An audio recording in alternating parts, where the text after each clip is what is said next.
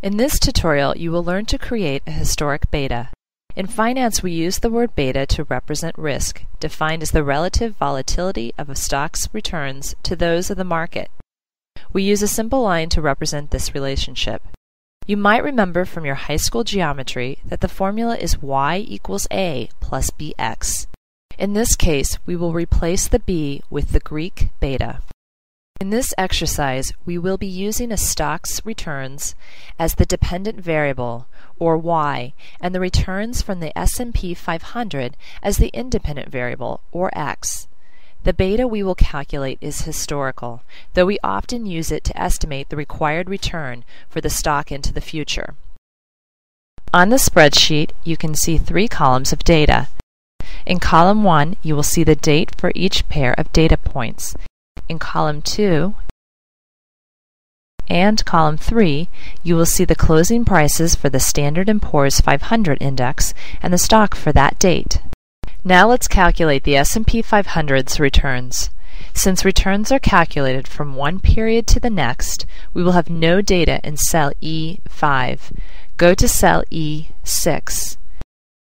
To calculate the return from January to February 2002, subtract B5 from B6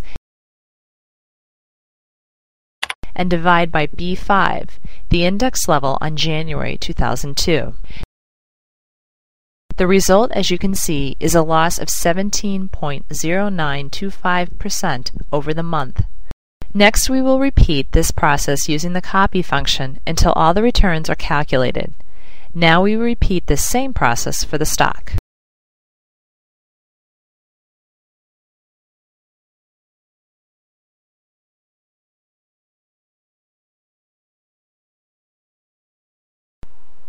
Now that we have created the returns series, we need to estimate the beta.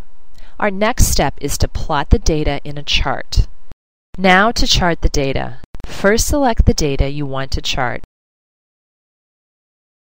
Now select the chart icon on the bar.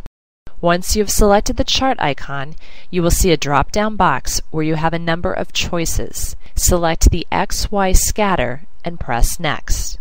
In this small box, you will see a miniature of your chart. Click Next. Add titles for the X-axis and the Y-axis. Click on the legend and remove the legend since we don't need it. Continue to click Next. Finally, you get a chance to place your chart on the same sheet or as a separate sheet in your workbook. We are going to put it as a separate sheet in our workbook. Now to calculate the beta. With the chart open, go to the toolbar and click Chart. In the drop-down menu, choose Add a Trend Line. From the menu box, choose Linear, and then go to the Options menu. Click on the box to display the equation on the chart, and the one to display R-squared value on the chart. Click OK. As you can now see, the beta for the stock is 0.8593 in the regression. This beta represents a stock that moves in a way similar to the market, but is less volatile.